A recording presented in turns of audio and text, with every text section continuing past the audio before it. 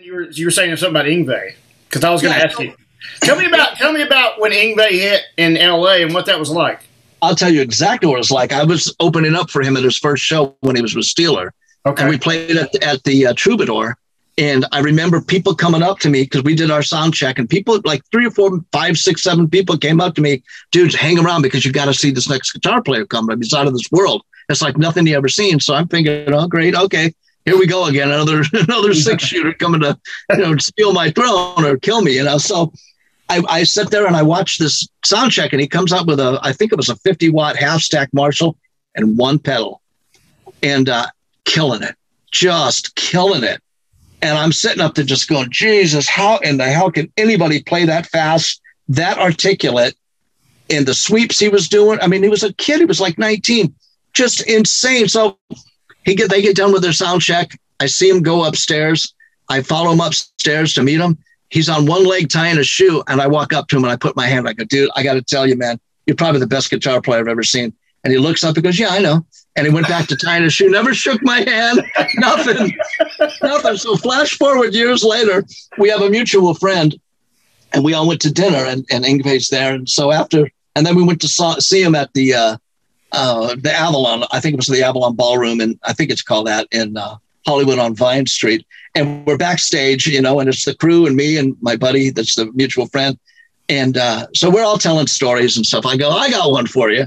So I tell the story, but yeah, I know, and not shaking my hand or nothing. His wife, I can't think of her name right now.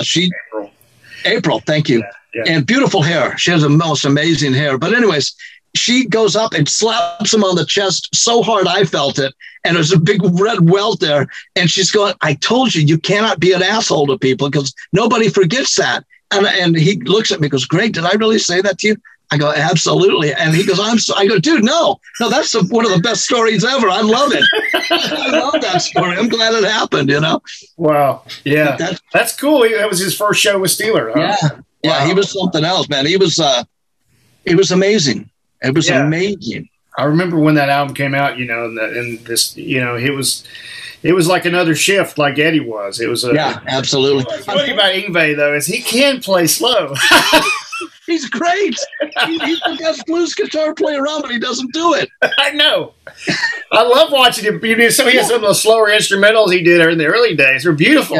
Yeah. Some of the solos, like Save Our Love, which is a beautiful ballad he did, had a gorgeous solo that had all the elements in it that he did so well. And but he's always stuck to what he does, And it is even today bewildering to watch for a little while. Like if you go online and you just punch in Yngwie lessons or something like that, and sometimes a Friday night or any night you're bored, oh hell, I'm gonna just go watch some stuff. And he said, I'll slow it down, and it's still so fast you can't even. What the hell? How did you slow that down? Nobody can still get it. He's just so far away from conventional thought and abilities. Yeah.